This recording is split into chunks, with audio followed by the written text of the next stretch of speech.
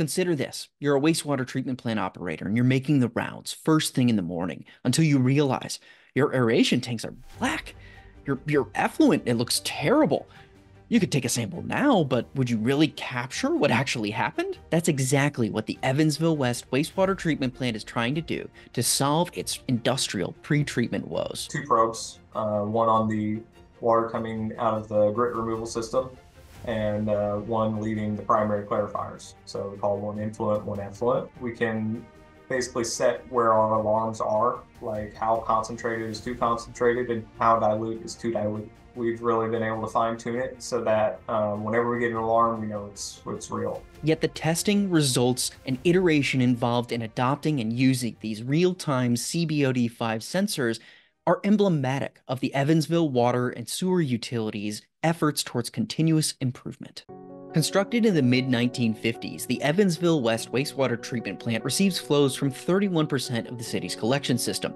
Pigeon Creek divides the city into two different watersheds with 900 miles of sewer, 421 miles of which are sanitary. We serve about an estimated population of 180,000 people. And one of our biggest issues we had in the past would be with storm sewer overflows or having, manholes popping off. We did increase our influent wet well depth to increase the sewer velocity for overflow reduction. And then we have that CSO tank, which can hold 6 million gallons of water, and that takes a big load off of the sewer system. In the 1970s, the plant added a conventional activated sludge system, and in 2009, it added a biologically aerated filter system, which also assists the utility with handling some of those stormwater flows. We actually worked with Crew and implemented a program type that, based on the influent flow, adds and subtracts cells.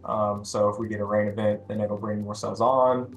If we're in, July, then we're not going to be running all 12 cells. We actually run 8 cells at a minimum. In the BAF system, millions of 1 millimeter in diameter polystyrene beads fill the tank. The water flows upwards through them and is aerated, and they get pushed up against a concrete deck with nozzles in it.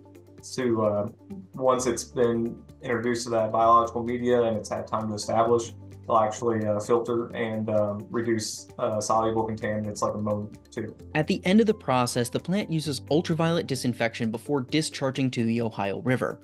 This does create its own set of challenges and complications, but it's once again a place where we can notice that the plant personnel has an attention to detail to ensure optimization of every process to create the best possible effluent that can be. UV is great because of the safety factor there. You're not dealing with chlorine gas or hypochlorite.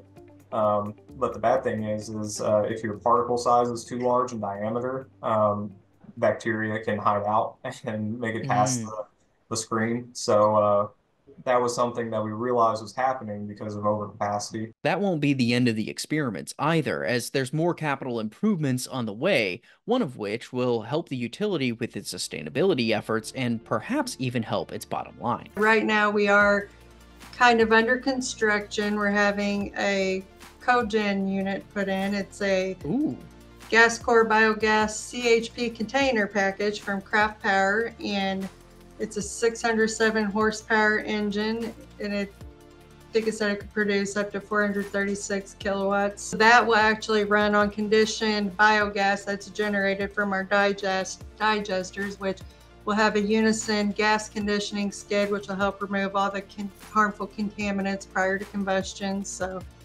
then we'll use cooling water heat that's recovered to help maintain our digester temperatures, and we're looking forward to hopefully, producing half of our total power consumption. Whether it is the continuous monitoring and future improvements of the real-time CBOD5 sensor system, the construction of a 6 million gallon CSO tank, the adjustments and iteration of its BAF system, or even the introduction, in the future, of a cogeneration unit for combined heat and power, it's pretty clear to see that the Evansville Water and Sewer Utility is in great hands. If you liked this video, then hit the like button down below, and while you're down there, if you wanted to learn more about the plant, you could check out the description, in which there is an article that goes into much greater detail, and while you're there, make sure you hit that subscribe button too. Everything all helps out in the end, and we'll see you with the next one.